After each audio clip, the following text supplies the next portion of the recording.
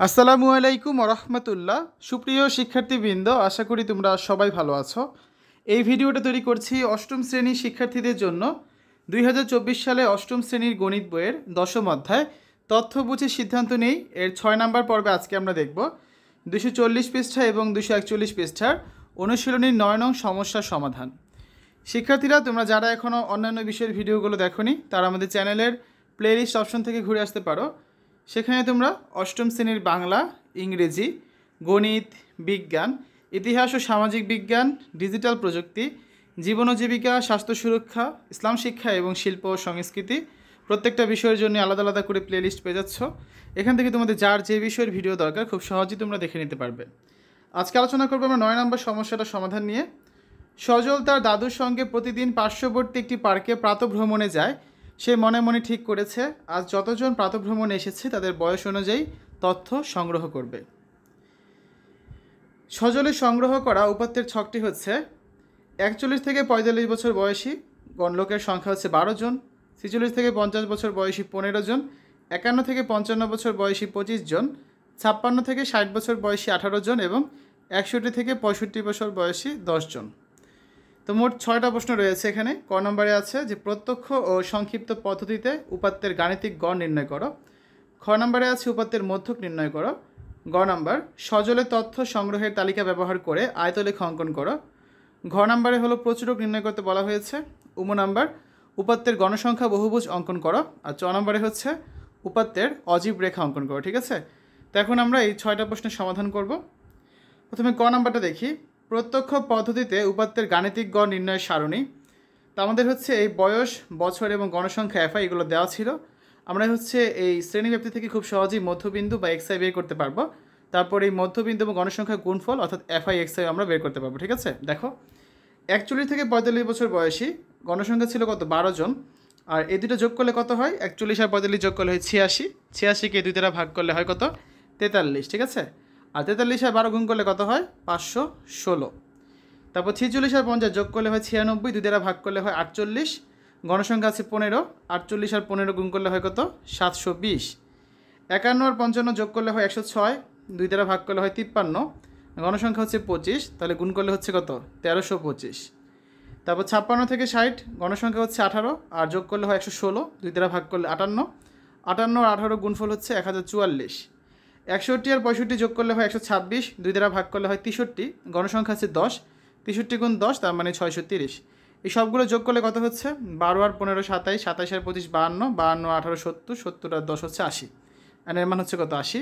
আর এগুলো যোগ করলে আমরা পাচ্ছি কত? সামেশন এফআই এক্সআই এর মান বের হচ্ছে 4235। ঠিক আছে, এখন আমরা জানি গাণিতিক গড় এক্স বার সমান আমরা কী লিখতে পারি?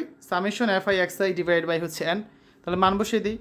4235 ভাগ হচ্ছে 80, তার মানে কত? 52.94। এখন আমরা দেখব সংক্ষিপ্ত পদ্ধতিতে উপাত্তের গাণিতিক গড় নির্ণয় সারণী। ঠিক আছে, এতক্ষণ আমরা করেছি গাণিতিক গড় ডাইরেক্ট, এই যে দেখো প্রত্যক্ষ পদ্ধতিতে। এখন আমরা করব হচ্ছে সংক্ষিপ্ত পদ্ধতিতে। এক্ষেত্রে দেখো বয়স, মধ্যবিন্দু, গণসংখ্যাগুলো সেম থাকবে। নতুন করে ধাপ বিচ্যুতি করতে হবে, যেখানে ইউআই সমান কী লেখা যায়? ইউআই সমান লেখা যায় হচ্ছে এক্সআই মাইনাস এই ডিভাইড বাই এইচ। তারপর আগেরবারে আমরা হচ্ছে এফআই এক্সআই বের করেছিলাম, এবার এফআই ইউআই বের করবো। তার মানে গণসংখ্যার সাথে এটা গুণ করবো, তাহলে আমরা এফআই ইউআই এই মানটা পেয়ে যাবো। তাহলে প্রথম কাজ হচ্ছে আমাদের এখানে এইচ বাই করা। এইচ কত? 41 থেকে 45, তাহলে দূরত্ব কত? 41, 42, 43, 44, 45, 5 ঘর করে। তাহলে এইচের মান হচ্ছে কত? এখানে এইচের মান হচ্ছে 5। ঠিক আছে, তারপর হচ্ছে আমাদের এ এর মানটা বের করতে হবে। তাহলে এর মান আমরা ক্ষেত্রে ধরেই নিই।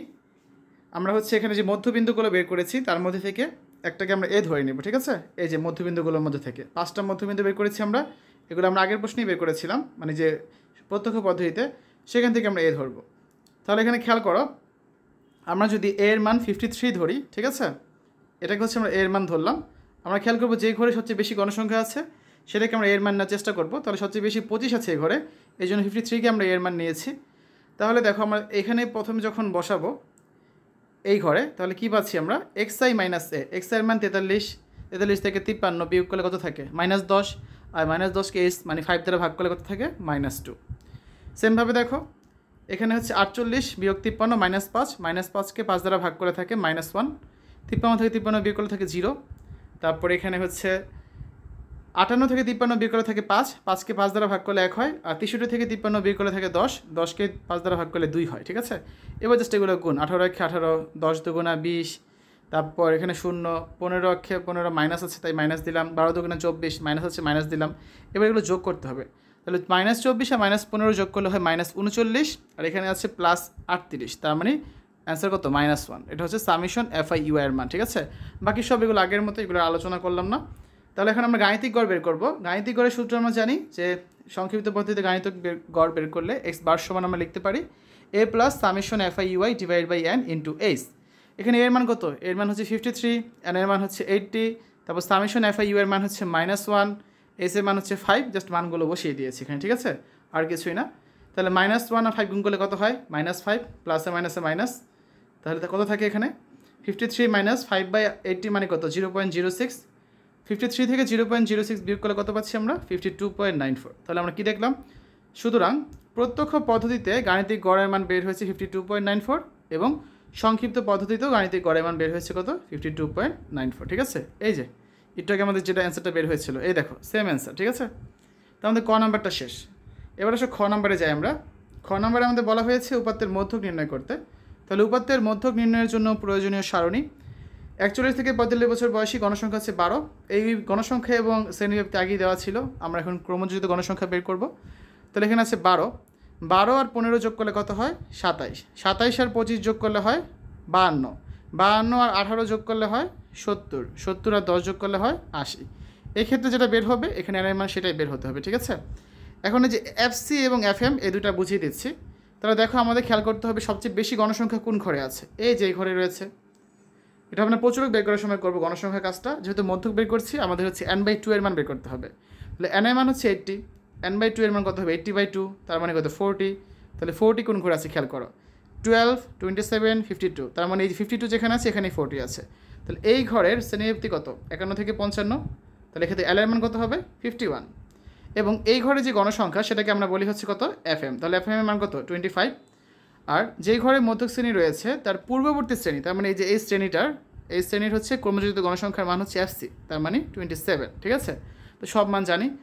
অতএব মধ্যক হচ্ছে 40তম পদের মান, 40তম পদের মান 51 থেকে 55 শ্রেণীতে রয়েছে, সুতরাং মধ্যক শ্রেণী হচ্ছে 51 থেকে 55। আমরা জানি মধ্যক সমান লেখা যায় m সমান l plus n/2 minus FC into s/fm। সব মান আমরা জানি।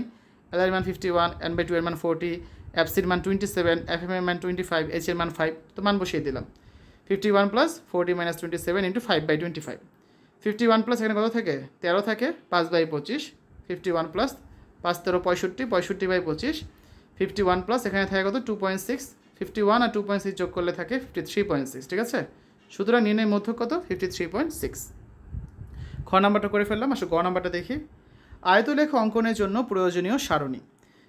বয়সের শ্রেণীব্যাপ্তি দেওয়া আছে এখানে, কিন্তু আমাদের যেহেতু আয়তলেখ অঙ্কন করতে হবে আমাদের হচ্ছে একটা বয়সের অবিচ্ছিন্ন শ্রেণীব্যাপ্তি লাগবে। আমরা যে কাজটি করব, যে নিম্ন সীমা থাকে তার থেকে আমরা 0.5 কমাবো এবং উচ্চ সীমা থেকে 0.5 বাড়াবো, আর কিছুই না। তাহলে কত হচ্ছে এখানে? 40.5 থেকে 45.5। এটার ক্ষেত্রে 45.5 থেকে 50.5, পরেরটা 50.5 থেকে 55.5, তারপর এটা হচ্ছে 55.5 থেকে 60.5, তারপর 60.5 থেকে 65.5। এই গণসংখ্যার মানগুলো আমাদের কোশ্চেনই দেওয়া আছে। ছক কাগজের এক্স অক্ষ বরাবর ক্ষুদ্রতম বর্গক্ষেত্রে 5টি বাহুর দৈর্ঘ্য সমান বয়সের অবিচ্ছিন্ন শ্রেণীব্যাপ্তি 5 একক এবং ওয়াই অক্ষ বরাবর ক্ষুদ্রতম বর্গক্ষেত্রে 5টি বাহুর দৈর্ঘ্য সমান গণসংখ্যার 5 একক নিয়ে আয়তলেখ অঙ্কন করা হলো। দেখো আয়তলেখটা এই যে আমাদের যে মানগুলো ছিল, ঠিক আছে। 40.5 থেকে শুরু, 45.5, 50.5, 55.5, 60.5, 65.5।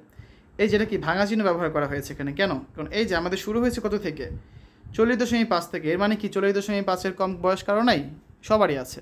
কারণ বয়স যখন কারো 40 হবে, সেই 40 বছর হওয়ার জন্য তো তাকে আগে 40 বছর পার করে আসতে হয়েছে। তার মানে এই ঘরগুলো রয়েছে, এই ঘরগুলো বোঝাতে হচ্ছে এখানে আমরা ভাঙা চিহ্ন ব্যবহার করেছি বা ছেদ চিহ্ন ব্যবহার করেছি, ঠিক আছে। এরপর জাস্ট মানগুলো বসিয়ে দিয়েছি। প্রথম ঘরে কত? 12, তারপরে ঘরে হচ্ছে 15, তারপরে ঘরে 25, তারপর হচ্ছে 18 এবং শেষ ঘরে হচ্ছে 10, ঠিক আছে। এই মানগুলো জাস্ট আমরা এখানে বসিয়ে দিয়েছি, শেষ। এক্স অক্ষে নিয়েছি বয়সের অবিচ্ছিন্ন শ্রেণীব্যাপ্তি আর ওয়াই অক্ষে নিয়েছি আমরা গণসংখ্যা। আসলে ঘ নাম্বারটা দেখি। প্রচুরক বের করতে বলা হয়েছে। তাহলে প্রদত্ত গণসংখ্যা সারণীতে সর্বাধিক গণসংখ্যা 25, এটা আছে কোন শ্রেণীতে? 51 থেকে 55 শ্রেণীতে। যেটা আগে যেটা বলছিলাম, এই যে এটার ক্ষেত্রে এই ঘরে সবচেয়ে বেশি রয়েছে না 25, তাহলে এটা কি আমাদের প্রচুরক শ্রেণী। তাহলে আমরা বলতে পারি সুতরাং প্রচুরক শ্রেণী হচ্ছে 51 থেকে 55। আমরা জানি প্রচুরক সমান লেখা যায় L plus F1 divide by হচ্ছে F1 plus F2 into S। এখন F1 F2 কীভাবে বুঝবে একটু খেয়াল করো। আমরা যদি এখানে চলে যাই, এই যে 25 যেটা রয়েছে আমাদের প্রচুরক শ্রেণী, সেই শ্রেণী থেকে তার উপরের শ্রেণী গণসংখ্যা বিয়োগ করব, তাহলে আমরা পাচ্ছি F1, আর এই শ্রেণী থেকে নিচের শ্রেণী গণসংখ্যা বিয়োগ করলে পাচ্ছি আমরা F2। ঠিক আছে, বাকি সব সেম। তাহলে দেখো আমরা এখান থেকে কী পেলাম যে L এর মান 51, F1 হচ্ছে 25 - 15 তার মানে 10, F2 হচ্ছে 25 - 18 তার মানে 7, আর S এর মান হচ্ছে 5। তাহলে মান বসিয়ে দিই 51 + 10/10 + 7 × 5, তার মানে 51 + 10 আর 5 গুণ করলে কত হয় 50, 50/17 বা 51 প্লাস ভাগ করলে থাকে 2.94, তার মানে 53.94। ঠিক আছে, এটা হচ্ছে নির্ণয় প্রচুরক। আসলে নাম্বারটা দেখি, গণসংখ্যা বহুভুজ অঙ্কনের জন্য প্রয়োজনীয় সারণী। একটু আগে আমরা আয়তলেখ এঁকেছিলাম, আমরা গড় করেছি, মধ্য করেছি, প্রচুরক করেছি, এখন আমরা গণসংখ্যা বহুভুজ অঙ্কন করব। এই জন্য আমাদের বয়সের শ্রেণীবৃত্তি দেওয়া ছিল, গণসংখ্যা দেওয়া ছিল, আমাদের হচ্ছে মধ্যবিন্দু বের করতে হবে। এই মধ্যবিন্দু আমরা আগে বের করেছিলাম, তো এগুলো নিয়ে নতুন করে আলোচনা করছি না, সবগুলো হচ্ছে কীভাবে বের করতে হবে তোমাদের আগেই দেখিয়েছি। যেমন 61 আর 65 যোগ করলে কত হয় 126, 2 দ্বারা ভাগ করলে কত হয় 63, যেটা হচ্ছে আমাদের মধ্যবিন্দু। তাহলে ছক কাগজের x অক্ষ বরাবর ক্ষুদ্রতম বর্গক্ষেত্রের 5টি বাহুর দৈর্ঘ্য সমান মধ্যবিন্দুর 5 একক এবং y অক্ষ বরাবর ক্ষুদ্রতম বর্গক্ষেত্রের 5টি বাহুর দৈর্ঘ্য সমান গণসংখ্যার 5 একক নিয়ে প্রত্যেক শ্রেণীর মধ্যমানকে ভুজ এবং ওই শ্রেণীর গণসংখ্যাকে কোটি ধরে প্রাপ্ত b 43,12, c 48,15, d 53,25, e 58,18 এবং f 63,10। ঠিক আছে, এই বিন্দুগুলোকে চিহ্নিত করি, তারপর বিন্দুগুলো পরস্পর সরল রেখাংশ দ্বারা যুক্ত করে গণসংখ্যা বহুভুজ অঙ্কন করা হলো। তো এখানে দেখো আমরা y অক্ষে নিয়েছি গণসংখ্যা এবং x অক্ষে আমরা নিয়েছি কি মধ্যবিন্দু। এটা হচ্ছে গণসংখ্যা বহুভুজের চিত্র, জাস্ট আমরা মানগুলো বসিয়েছি। এই যে এটা হচ্ছে আমাদের b পয়েন্ট 43, হচ্ছে 12, c পয়েন্ট 48, হচ্ছে 15, তারপর হচ্ছে d পয়েন্ট কত 53,25, তারপর ই পয়েন্টে হচ্ছে 58,18, আর এফ পয়েন্ট হচ্ছে 63,10। এগুলো আমরা পয়েন্টগুলো নিয়ে জাস্ট আমরা হচ্ছে এখানে স্কেল দিয়ে সরলরেখা করে যোগ করে দেবো। ঠিক আছে, এটা কিন্তু অজীব রেখা না, অজীব রেখা হলে আমরা সরলরেখা করতাম না, সেক্ষেত্রে আমরা পয়েন্টগুলো যোগ করতাম, কিন্তু এখানে আমাদের স্কেল দিয়ে যোগ করতে হবে, কেন এটা হচ্ছে কি একটা গণসংখ্যা বহুভুজের ছবি। সর্বশেষ 6 নম্বরটা দেখব, অজীব রেখা অঙ্কনের জন্য প্রয়োজনীয় ক্রমযোজিত গণসংখ্যা সারণী। বয়সের শ্রেণীবৃত্তি দেওয়া আছে, গণসংখ্যা দেওয়া আছে, আমরা কিছুক্ষণ আগে ক্রমযোজিত গণসংখ্যা বের করেছি মধ্যক নির্ণয় করার সময়, এটা আর বলবো না। তারপর আমরা আয়তলেখ অঙ্কনের সময় বয়সের অবিচ্ছিন্ন শ্রেণীবৃত্তি বের করেছিলাম, এটাও আর দেখাচ্ছি না, সবগুলোই দেখানো হয়েছে কিছুক্ষণ আগে। মাত্র একটা ঘর দেখাই, তোমরা বাকিটা বুঝতে পারবে। ধরো 51 থেকে 55, এই দুটো যোগ করলে কত হচ্ছে, যোগ করলে হবে 106, ভাগ করলে 2, 53, মধ্যবিন্দু, যেটা এখানে দরকার নেই। ঠিক আছে, এখন অবিচ্ছিন্ন শ্রেণীবৃত্তির ক্ষেত্রে আমরা যে কাজটা করি, নিম্নসীমা 0.5 কমাই, তাহলে কত হবে 50.5, উচ্চসীমা 0.5 বাড়াই, তাহলে হবে কত 55.5। ঠিক আছে, আর গণসংখ্যা 25 দেওয়া ছিল, আগের ঘরে ক্রমযোজিত গণসংখ্যা ছিল 27, 27 আর 25 যোগ করলে কত হচ্ছে 52। এভাবে করে কিন্তু আমরা ক্রমযোজিত গণসংখ্যা বের করেছিলাম। এখন ছক কাগজের x অক্ষ বরাবর ক্ষুদ্রতম বর্গক্ষেত্রে 5টি বাহুর দৈর্ঘ্য সমান অবিচ্ছিন্ন শ্রেণীব্যাপ্তির উচ্চসীমার 5 একক এবং y অক্ষ বরাবর ক্ষুদ্রতম বর্গক্ষেত্রে 5টি বাহুর দৈর্ঘ্য সমান ক্রমযোজিত গণসংখ্যা 10 একক নিয়ে অজীব রেখা অঙ্কন করা হলো। আমরা জাস্ট এখন পয়েন্টগুলোতে হচ্ছে মানগুলো বসিয়ে দিব। ঠিক আছে, এই যে যতগুলো মান আছে এগুলো সব কিসের মান, এগুলো হচ্ছে ক্রমযোজিত গণসংখ্যার মান।